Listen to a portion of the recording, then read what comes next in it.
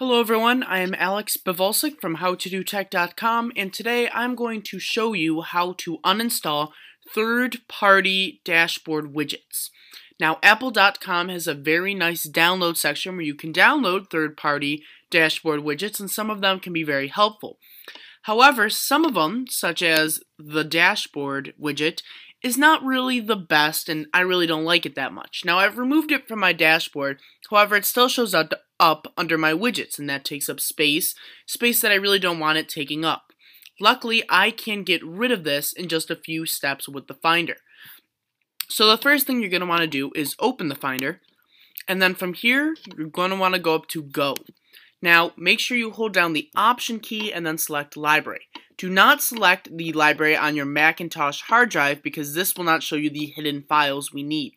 So once we go to Library up there, we'll make this window a little bigger, and we'll head on down to Widgets. Now I can double click on this folder and open up the dashboard. From here, I can just trash the dashboard and it will no longer show up.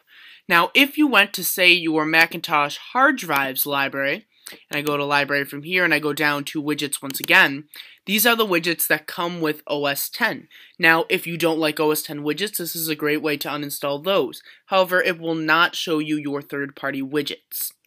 So, we hope you have enjoyed this tutorial. If you have any questions, please contact us at howtodotechyt@gmail.com, or you can just go down in the comments below and leave your questions there, as well as any suggestions for future videos.